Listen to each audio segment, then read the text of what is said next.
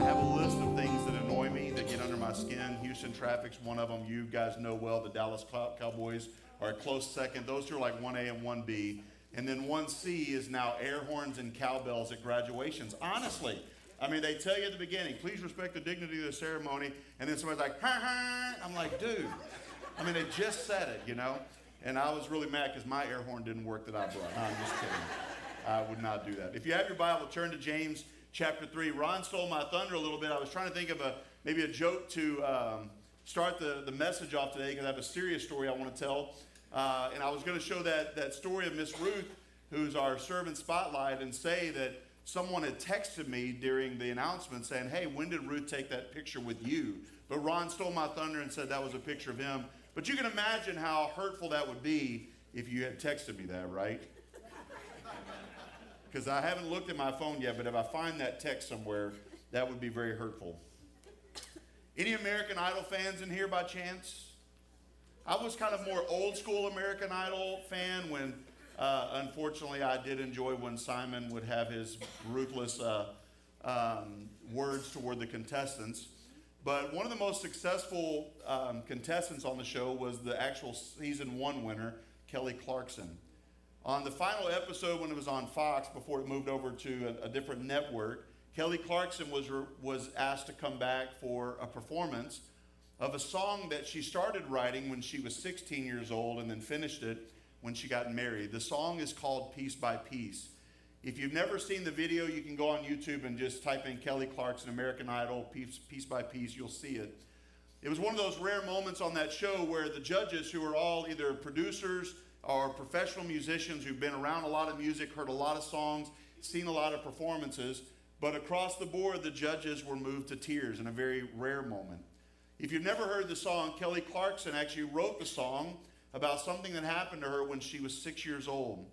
Her father walked out on their family, and she was watching him as he walked away.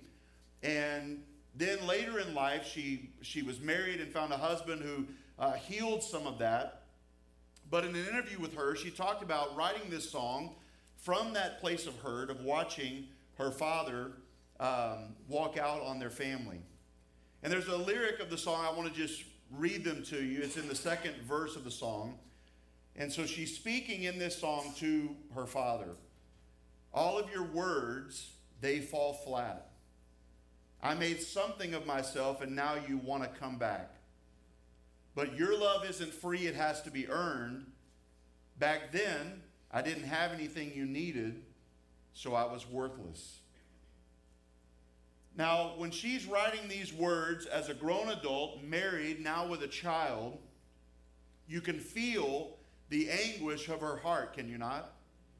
You can feel the hurt that she experienced. In fact, later on in the chorus, she says this often, it repeats throughout the song, piece by piece, he filled the holes that you burned in me at 6 years old. You've probably heard the phrase, sticks and stones may break my bones, but words will never hurt me. The actual origin of that was names will never hurt me. It appeared for the first time in a printed article in the late 1800s. A young lady wrote the article and wrote about being called names and how those names would ultimately not define who she was. However, you and I both know that words are powerful and they are damaging. Words can be used for both good and for evil.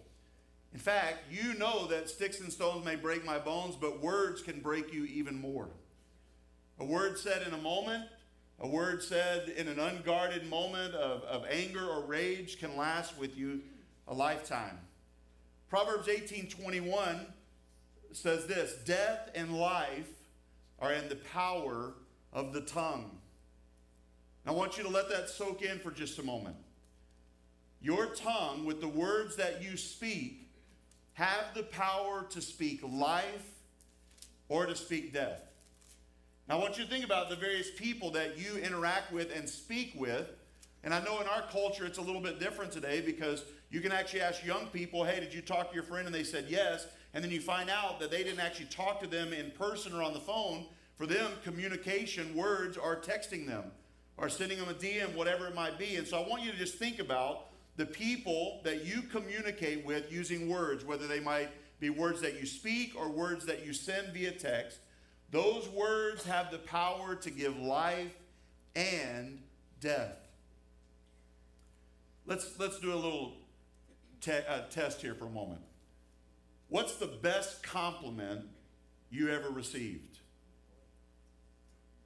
Now, it might take you a minute to think about that. What's the best compliment, the nicest thing that someone said to you? But you might think of a parent who said something, maybe a spouse, maybe a coworker, whatever it might be.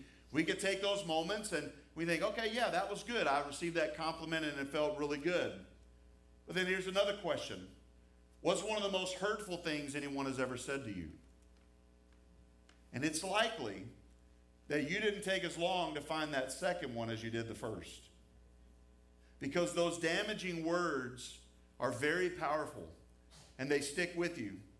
Mother Teresa once said, kind words can be short and easy to speak, but their echoes are truly endless. In the book of James, in James chapter 3, the passage we're going to study today, for those who have missed, we've been studying through verse by verse through the book of James, and now we get to James chapter 3, and James reminds us just how powerful our words can be. I'll remind you of a few verses that we have read or studied through this series. In James chapter 1 and verse 19, James wrote, "Know this, my beloved brothers, let every person be quick to hear, slow to speak, and slow to anger."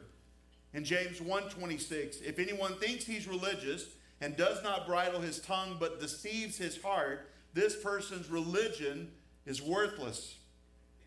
In James chapter 2 and verse 12, what we studied last week, "So speak and so act as those who are to be judged under the law of liberty." In other words, as believers in Christ, we need to speak and act in a way that we acknowledge that we are going to be judged according to the words of God that are written in his word. In James chapter 4, what we'll study later, he says, "Do not speak evil against one another, brothers."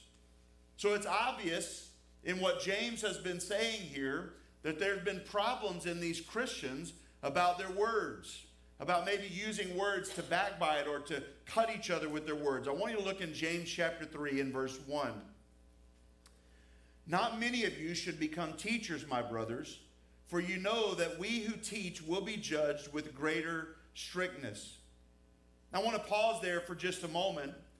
James begins this teaching on our words with an interesting instruction, an interesting warning specifically for people who desire to be teachers. And he says at the beginning of that verse, "Not many of you should become teachers." In the early part of James chapter 2, you'll remember that that passage was about the sin of partiality. That within the body of Christ, we should not treat people with preference over someone else based upon their appearance, based upon their economic status, based upon their social status, whatever it might be. We should show no partiality in the body of Christ in the way that we love one another. And if you'll remember from that study, we talked about that in that culture, there was this really important mindset in the people, and that was that to find a place of prominence, either at a feast or at a festival or at some kind of gathering, was a big deal to them. They loved titles and they loved places of prominence. In fact, on the screen, you'll see here Matthew chapter 23, verses 6 and 7. Jesus, speaking of the Pharisees, said this, "And they loved the place of honor at the feast and the best seats in the synagogues." Remember when we studied that passage that James talked about, that when someone comes in your church, comes in your gathering, you shouldn't look at their appearance and say, okay, they look like they're wealthy, they look like they're well off, we're going to give them a place of prominence in the church just based upon what they see. That we should never be partial in the way that we love people and the way that we treat them, because that's in line more with what the Pharisees were doing. But notice in verse 7, "And they greet in the marketplaces, and they love being called rabbi by others." So there was this idea that the Jewish people would try to go after, and that was, if I could get to a place of prominence, have a seat of prominence, then people would call me rabbi or teacher. And that same mindset had infiltrated the church. In other words, if I become a teacher, if I become someone who is seen as someone who is knowledgeable and can expound upon the Scripture, then that will give me some kind of influence or power or authority in the church. And James warns them that not many of you should become teachers. And the reason for that is very simple. Those who teach will be judged with greater strictness. I recently asked someone in the church if they would consider praying about in the summer, later in the summer, preaching a particular message that I felt like they would be very well equipped to speak on. And the person said, well, it depends on the topic and it depends on the amount of time. I don't mind being made a fool in some areas of my life, but when it comes to handling the Word of God, I want to make sure that it's done really well. Even when I was a kid, I had a lot of opportunities in high school. I was the Fellowship of Christian Athletes president. I was the National Honor Society president. I had opportunities in a lot of different ways to speak in lots of different venues. But when I became a pastor, I realized very quickly there is a difference between public speaking and communication and preaching the Word of God. And the difference is the weight of the subject matter, but also the one that you are representing. It's one thing to go into a room of people, and I've been asked to go to high schools, for example, and talk about the dangers of drug use.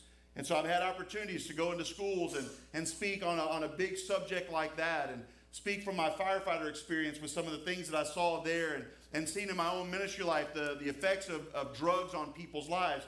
It's not a problem to speak about those kind of issues.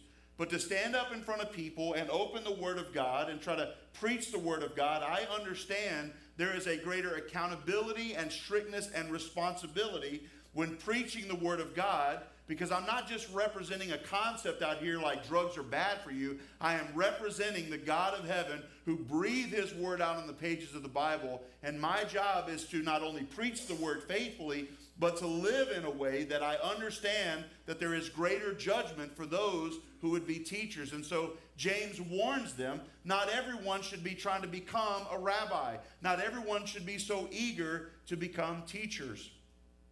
Paul wrote a warning in 1 Corinthians chapter 4, they'll be on the screen as well. For I'm not aware of anything against myself, but I am not thereby acquitted. It is the Lord who judges me. And then watch this. Therefore do not pronounce judgment before time, before the Lord comes, who will bring to light the things now hidden in darkness, and will disclose the purposes of the heart. Then each one will receive his commendation from God. The idea that Paul is putting forth there is that it is the Lord who judges us. So any person, it's not saying that we shouldn't want to be teachers. In fact, we should be seeing people called into that and trained and equipped.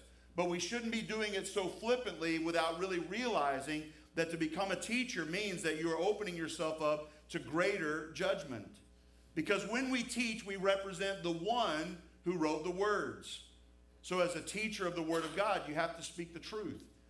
You can't get to certain passages of the Bible and just say, well, I don't really like what that says, or that's going to be a hard one to preach, and just skip through it. That's one of the reasons I love preaching through books of the Bible. It forces you to look at and preach every verse that you find without kind of getting on your soapbox topics, you know.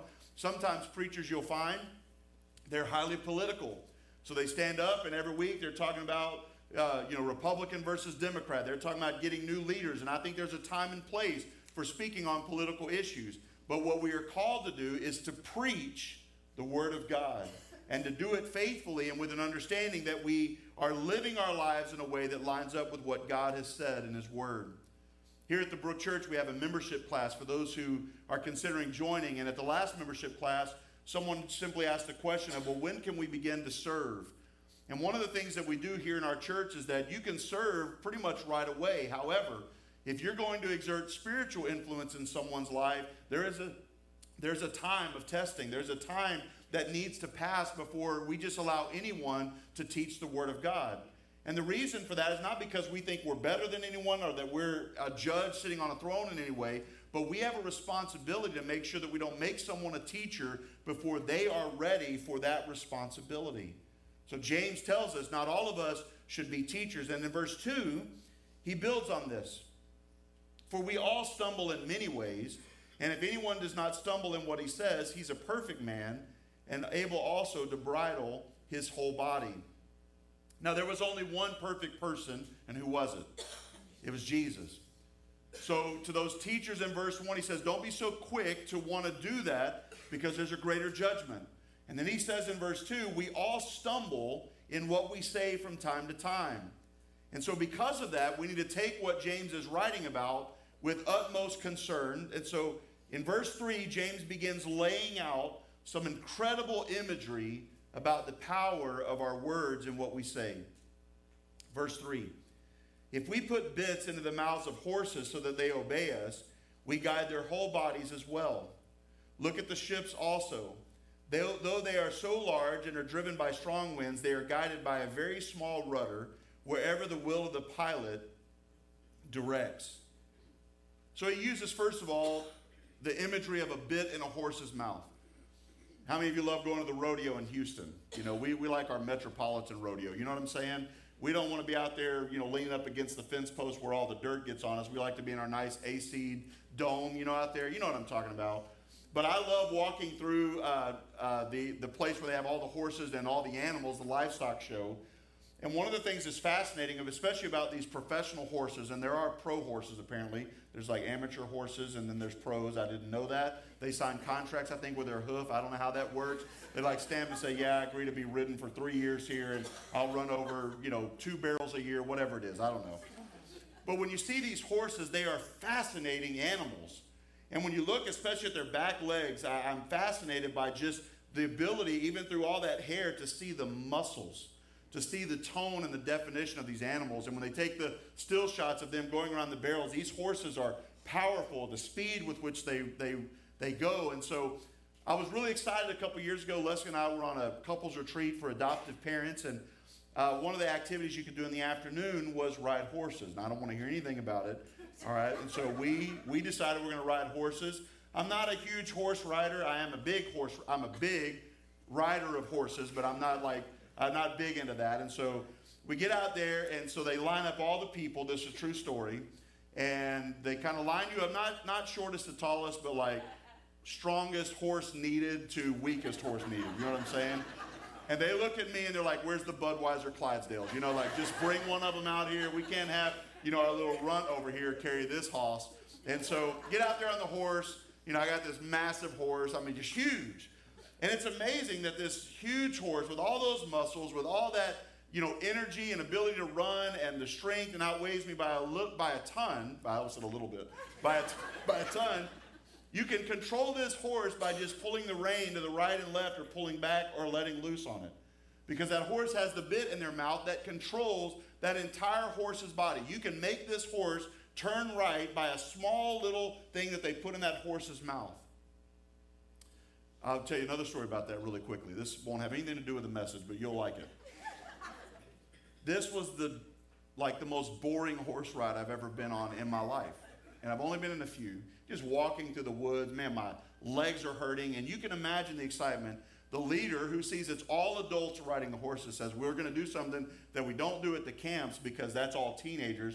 We're going to do a charge across the field, kind of like they did, in the old Civil War days. And I'm like, finally, awesome. We're not going to meander. They line us up, true story, line us up in all the horses, and the leader is right in the center of it. And then we're looking across this open field, and I'm so excited about this. And the leader goes, all right, ready, charge. And we walked even slower across that field. I was expecting this horse to like run or at least trot. I knew we weren't going to like sprint. I understood I wasn't a trained professional. But like we're walking across this field meandering. I'm like, what kind of charge is this? If this is the Civil War and they have the cannons over there, we're all dead. Like at least zigzag a little bit. You know, I'm not a professional horse rider or cannon person, but you know, I'm imagining this slow target right here is going to be pretty easy for them to hit. In fact, with their old load rifles where they got to take it, you know, push the gunpowder, whatever they had to do, they'd have got like 9 or 10 shots off before we even got halfway. So anyway, that has nothing to do with the message. The point is, this horse is controlled by the smallest little bit in the horse's mouth. I'll show you a photo of the icon of the seas. Some of you may know a little bit about this. This is the largest cruise ship ever built. It dwarfs the other ones considerably.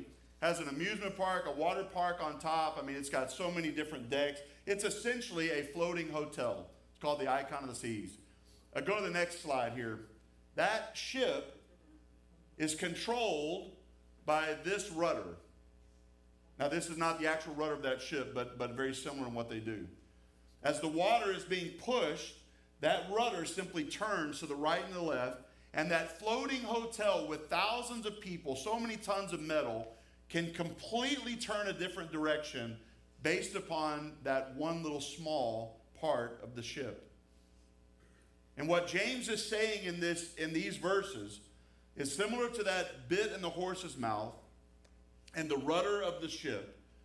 Your tongue can control every part of your life. Notice the beginning of verse 5, just the first part of verse 5. Sorry, my old eyes here. Let me catch it. There we go. So also the tongue is a small member, yet it boasts great things.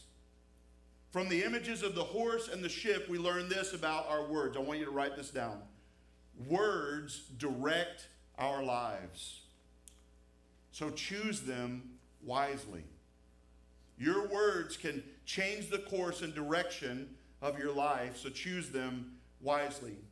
Notice what he continues in verse 5. How great a forest is set ablaze by such a small fire.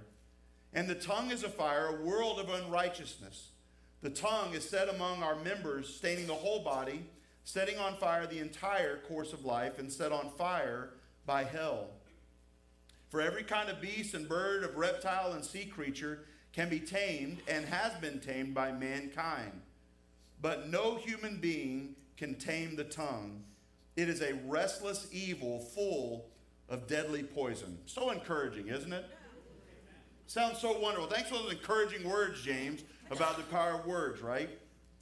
Notice in verses 5 and 6 that the tongue is described as setting things ablaze. It is a fire. On October 25th of 2003, there was a fire that was started in the San Bernardino Mountains called the Old Fire. It burned 91,281 acres over 9 days. 80,000 people were forced to evacuate their homes.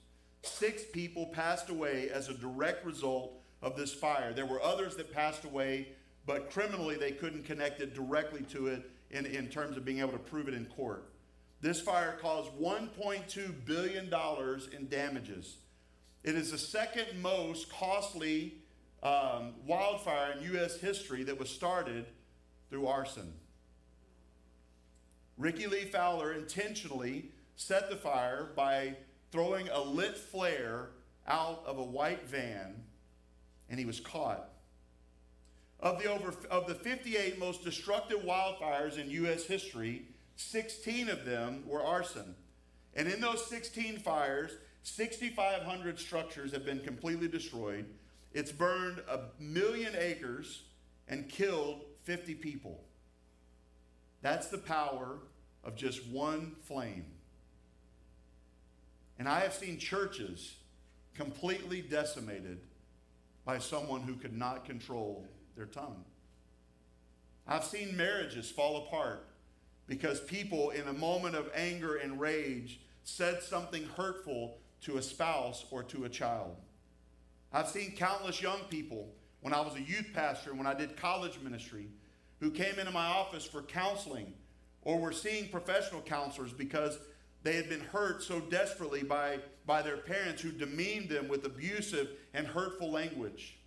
I've seen friendships end because someone said something in an unguarded moment that hurt them. Words are powerful. Listen to the descriptive wording in verse 6. He calls the tongue a world of unrighteousness. If you've ever been to a small town in Texas, or really any small town anywhere, small towns are kind of a smaller picture of the world at large, right? In small towns, there are people of influence, there are people of power, there are education systems, there are ways that those towns are funded, there's revenue streams, but throughout the culture of every town, there are pockets and segments of different people. There are church-going people and non-church-going people. There are Republicans, there are Democrats. There are people who follow God and live moral lives and those who do not. And those small towns are kind of a small miniature picture of the world. And I tell that to you because maybe at Christmas time, you're one of those people that have those little villages, you know, the villages where they sell them in different pieces. You can buy this house and then this hotel, and you set it out. It looks really beautiful, this landscape. The idea there is all these different components represent a much larger town, and that town is a much larger representation of the world. The Greek language that James uses here actually says that the tongue is like a little world in itself. In other words, what we hear from our mouths and the words that we speak are actually kind of a small miniature version of the evil that we see and we hear throughout the world. Think about the things that you've heard in the world: slander, profanity, falsehood, blasphemy, abuse, anger. And in the tongue, you will find an entire world of that same unrighteousness. And he says in those verses, it stains the whole body. Your words have a profound impact. The tongue stains the entire body. When you look at your tongue in relationship to the entirety of your body, it's a very small part of your body, and yet your words control and direct so many parts of your lives. I'm reminded of what he wrote in James 1:26 that we read earlier. And that is that if you say you're religious and yet your words are uncontrolled, you are deceiving your heart. But I want you to look in those verses in 6 through 8, and you'll notice that he says, the tongue is set on fire by hell. This is something that the Jewish audience to whom James was writing would understand. The word hell there is actually the word Gehenna. If you ever have an opportunity to go to Israel, you'll know that there's a Hinnom Valley, which is on the south side of Jerusalem. In the first century, it was essentially the dump of the city. People would take their trash, they would take it to that valley, the Hinnom Valley, and then oftentimes they would set it on fire, and that fire would just be smoldering. It would burn all the trash and the refuse of that valley. My first job was roofing houses with my dad. My dad roofed houses, and he was a firefighter, and then on his days off, he would roof houses. And so that was my first job, just manual labor. And at the end of the job, or at the end of when we would complete the job, we would take all the shingles and nails and all the felt paper and all the things that we'd put it down, or the tar paper, we'd put it down in this trailer, and then we'd have to take it to the dump. And it was the least favorite part of the job. Because when you get to the dump, the smell of that dump is overwhelming. If you've never had that opportunity, just go do it one day this week. Like, take your wife on a date. Say, hey, there's a dump out here in Humble. Let's just go. Let's just do it. It's going to be amazing. You can pay for a bulldozer ride. It's awesome. No, it's not awesome. But when you go there, the moment you pull up, the smell is just overwhelming. Then as you get closer to it and you get inside of it, where you're actually taking all the shingles and throwing them out of the trailer, it is an overwhelming smell. And that same smell is what you would find in the Hinnom Valley in that first century. So you can imagine these Jewish people who had made trips to Jerusalem knew exactly what Gehenna was, that valley. And he's saying to them, that smell that you feel and that you smell coming from that dump, that is the same thing that our tongues are in our lives. When we let our words go, unchecked by the Holy Spirit, unguarded by the Word of God, and lacking the wisdom of God, then it's like the garbage of our hearts has been lit, and the odor is overwhelming. They are set on fire by Gehenna. They would have understood that language to be a reference to that burning heap outside the city. And then in verse 7, he likens it to an untamed animal. And then we get to verse 8, and I want to read it again for you. But no human being can tame the tongue. It is a restless evil full of deadly poison. That first phrase of verse 8 reads like this, literally in the Greek, kind of word for word. The tongue, no one of human beings has the power to tame. I want you to know something. I don't want this to be discouraging, but you do not have the power to subdue your sinful speech by your own power. That's not to say that your tongue cannot be controlled, But what I'm saying is, you do not have power over your own tongue. But if you know Christ, Christ can transform you. Christ can change you. And the only way for your tongue to be controlled is not because you, by your willpower, overcome it. It's Christ at work in you. In fact, at the end of verse 8, he says, your tongue is a restless evil and a deadly poison. That means that the tongue running to evil doesn't rest in that pursuit, and it is unrestrained. I spent some time in terror this week at my computer because I Googled, quote, world's most venomous snakes. Anybody in here like deathly afraid of snakes? Can't stand them. They crawl on the belly. They don't have legs. They can move. Just pure evil. Satan chose the perfect thing to become in the world when he chose to be a snake. They are awful to me. And on our community Facebook page, someone will post a picture of a snake, and they'll say, what kind of snake is this? And I'm like, if it ain't dead, we don't care. Kill it. But inevitably, you got somebody on there, oh, that's a good snake. I'm like, there ain't no such thing as a good snake. Like, they kill the rats. I'm like, I can get a rat trap at Home Depot, all right? Kill the snake, right? If you come to my house to this day, where you come into our front door, there is a brick that has been chipped off on the corner, and that was done by me. And the reason was that when we first moved in the house, we had Sprint for our cell service. This is I don't want to be sued by Sprint, but we could not get a cell phone signal through the sheetrock of our home. You know, we can put spaceships on the moon, but I can't get a satellite signal through that sheetrock. It's incredible, but that happened. And so to take calls at my house, I had to walk outside. So I walk out on my driveway. It's nighttime. I'm on the phone, talk to the person. I'm not sure what we were talking about, but I remember was when I walked back in, there was a snake laying across the threshold of my door. That means I had stepped over that snake to take that call. So whoever that was on that phone call, I risked my life for you. You didn't know that, but I did. When I saw that snake, I mean, I screamed the most girly scream you could ever hear in your life. I couldn't believe it. About passed out right there. So I went in my garage and I got a shovel. No, I did not go on to snakes.com or whatever else and say, is this a rat snake? I don't care what kind of snake it is. That snake needs to die. The problem was I didn't have a flat shovel.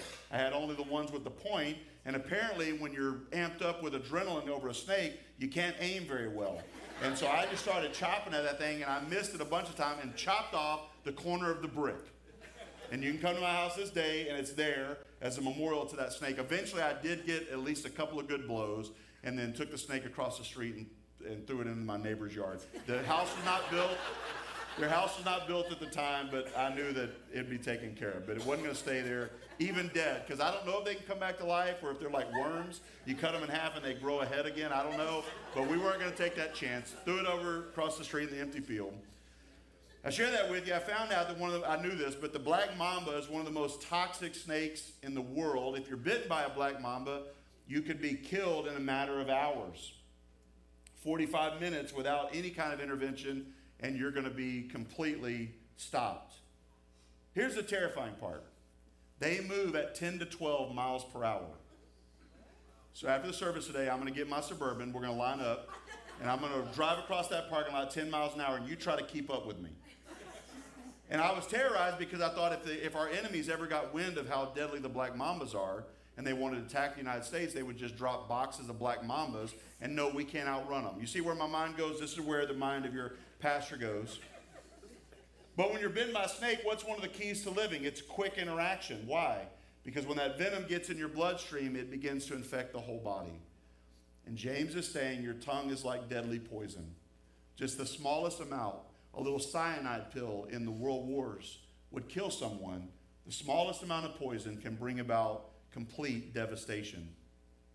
So with James's description of fire and animals and poison, we learn this about words. Write this down. Words destroy others, so choose them wisely.